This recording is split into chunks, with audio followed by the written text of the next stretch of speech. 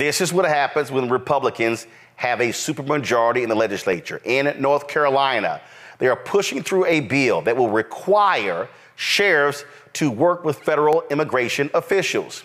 The bill cleared the House in 2023 and will require sheriffs to check the immigration status of people charged with felonies or serious misdemeanors.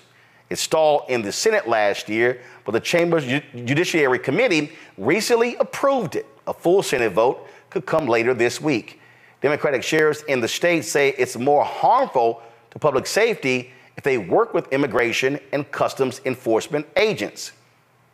Garry McFadden is the sheriff in Mecklenburg County. He's been quite vocal about his opposition to helping ICE. He joins us now from Charlotte. Sheriff McFadden, glad to have you here. So first, for you, what is the main reason why you do not want to work alongside or help ICE? Well, let me first explain. Thank you so much, my brother, for having me. We do cooperate with ICE. Here's what happens. North Carolina General Statute 162.62 mandates every sheriff in North Carolina to work with ICE. So we actually do. We contact them. We tell them where the individual is, but the last one hurts them. We cannot hold someone in custody after a judge signs an order for us to release them. So they just don't like the last part of that law that mandates every sheriff in North Carolina to work with ICE. And so a detainer is not signed by a judicial official and have no probable cause. A detainer is simply a document that an ICE agent signs with no authorization from any judicial official to hold that person in custody. So the previous sheriff left that on the table. We got sued. We paid $80,000 to get out of that lawsuit, which we did not win. But then we're going to ask them, why don't you implement two laws that ICE has on the books, but simply that they want because they want to put the burden on the sheriff? But we are mandated by law to cooperate with ICE to a certain point. So, again, what you had, this is a perfect example of how Republicans don't really like local control for things that they don't agree with. And so you are duly elected by the voters in Mecklenburg County. The first black sheriff in Mecklenburg County. And when you run, you explain to the public how it was you were going to govern in the county. Here you have Republicans saying, yeah, we don't like the choices that you're making, which the voters approve, so now we're going to force you to do our bidding. And that's what they're doing. They actually call us the woke sheriffs. And of course, I had to come back with that. And so they dance around it. I said, why don't y'all talk about the black sheriff? Because 8 black sheriffs took over the entire state of North Carolina in one election. We did not know each other at the time, but we came together. And of course, they have picked one of us two off.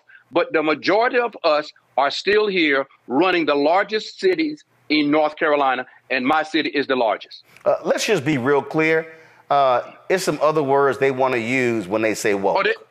Well, they said they'll tell you that I was at a meeting and somebody said, and I said, if you say it, do not turn your head. And of course, they asked us to leave the meeting, and we did, but we were still outside saying what we want to say. The issue is that Black America has to stand up for Black America, and if they don't, we are going to be bamboozled as we've always been. I'm not afraid. And that's something that they have never seen. And I don't fear anyone. And I speak vocally about this, and I will continue to speak vocally about it. They didn't like when we do not call my detention center a jail. We call it a detention center. And I do not call the people who are housing my facility inmates. They are the residents. So things like that, they just don't like. The good old boys just don't like what we're saying and what we're doing. And so they gather their troops together to push this down our throat. So, you just described something that took place. You lost money. Oh, yes, and again, correct me if I'm wrong, did the state send you 80 grand to cover the bill? Absolutely not. See, here's why this is so important. Even though when ICE puts this detainer, thank you, my brother, because we have to educate America. Well, give people knowledge. If they bring this person in on a detainer, if something happens in my facility, the judge is going to say, who authorized that person to be there? Not a judicial official. A judicial official is telling me to release this guy, and you are telling me to hold the guy. And so when we get sued, we'll bow ourselves again. But I thought these people call themselves fiscal conservatives. They say that. See, we can't live in fear anymore.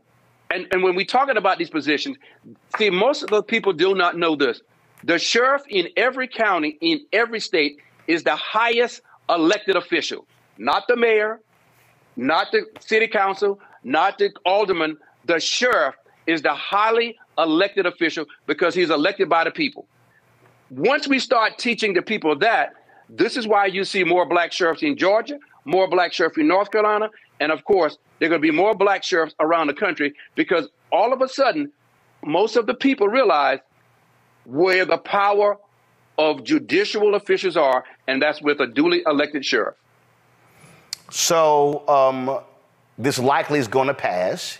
It's going to pass. And then what's going to happen next? Do you, because this is, I mean, the county, frankly, as a duly elected person, I mean, what, do you plan on suing the state? Well, somebody's going to probably sue the state, and somebody's going to sue us. We're going to get sued. No doubt about it. We're going to be sued. And then who's going to pick up that bill? I am on social media every day trying to make people understand this. You can let this happen if you want to, but the cities and counties that this happens in, you're going to pay the burden. You're going to be left with holding the baby, paying for the baby, and clothing and housing the baby. And that's what you're going to have to be doing. You aren't the only black sheriff in the state, but it seemed as if what's happening in North Carolina, the targeting of black sheriffs, same thing we see in Florida, the targeting of black district attorneys. Absolutely. Again, they call progressive, they call woke.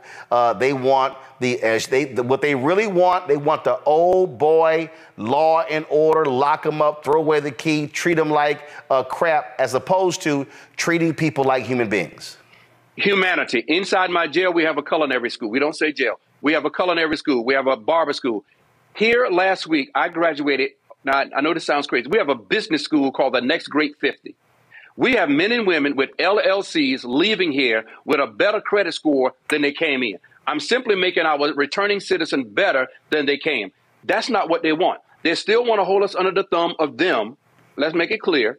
And so when they're talking about them and those and the woke, they're talking about the black sheriffs.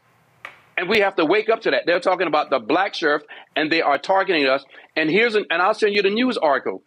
Sitting at this table in Lexington, North Carolina, in August of 2022, they openly said their number one priority is to make those sheriffs do what we asked them to do. Now, who's sitting around that table? Not one African-American sheriff. And who's sitting around that table? Local white sheriffs and white Republicans. And so they are open about it, but we are still sitting back nervous and scared to say what we want to say. We have to be bold, powerful, and black at the same time and live not in fear. We are fearful to say what's on our mind. We'll whisper at the church. We'll whisper in the car. We'll whisper at the social gathering. But when this happens on November 5th and all the other stuff happened on November 5th, America will change. We got to be bold, powerful, and black. I couldn't have said it better myself. That's it. Well, we thank you all. Sheriff, I appreciate it. And look, one of the reasons... I'll drink to you on that one. Well, see right there. See, you were doing just fine there. See, I just had, my throat got, itchy. I just needed some water. You were doing just fine there. See, Larry Walker, one of our panelists, he's a fellow Alpha brother. I don't know why they start this, Larry, but I don't know why they do that, but Sheriff, just in case you forgot. I understand. You are the beginning. Listen to what I'm saying. We understand the beginning. But the beginning has happened. Jesus, Jesus was an alpha. Just want to let you know. Don't start that. See, Sheriff, you were doing just fine. But see, you and Megan's always got to be extra. You always got to be a little extra. And see, you were doing just fine. You were getting a rating of 10 out of 10. And then all of a sudden... Can I get the 9 back? I mean, and even if I get a 9, it'll be an upside down 6, and then we talk about 06. So I can't win. Okay, see, you trying to get out that hole right now. See, I'm gonna have to put you in solitary confinement. No, please. You know what? And listen, and you know what? You know what brand of tie this is? What's that? Verse 9. I just want you to know that this is a verse 9 tie, so don't play with me. Just letting you know. It's for everybody. For everybody who's watching, I had a line of ties, ascots, and bow ties with verse 9. So the sheriff trying to get some brownie points right now. No. I've been buying ties from Marty since he was selling out the trunk of the car. So I mean, I understand. But brother, all right. I'm here for you. But well, I appreciate it. Appreciate it. Keep us abreast on what's going on, and we'll keep sounding the alarm. God bless you, brother. Stay black, stay bold. All day. I appreciate it. Thanks a bunch. Fanbase is pioneering a new era of social media for the creator economy. This next generation social media app with over 600,000 users is raising $17 million, and now is your chance to invest. For details on how to invest, visit startengine.com/fanbase or scan the QR code. Another way we're giving you the freedom to be you without limits.